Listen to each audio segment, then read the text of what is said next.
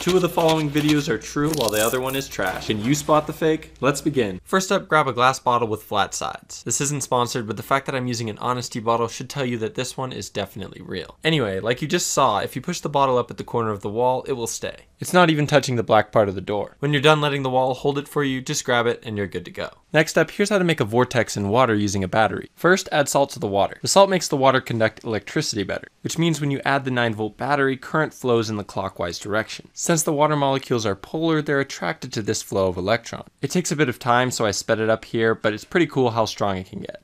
Take a slice of lemon peel, then light a candle, and squeeze the peel onto the flame. This works because the peel contains an oil that is very flammable. You've seen all 3 videos now. Pause to vote in the comments which one you thought was fake. Alright, time for the reveal. If you thought this bottle video was real, well, you'd be correct. Turns out you can't make a vortex with a 9-volt battery. I simply put the video in reverse.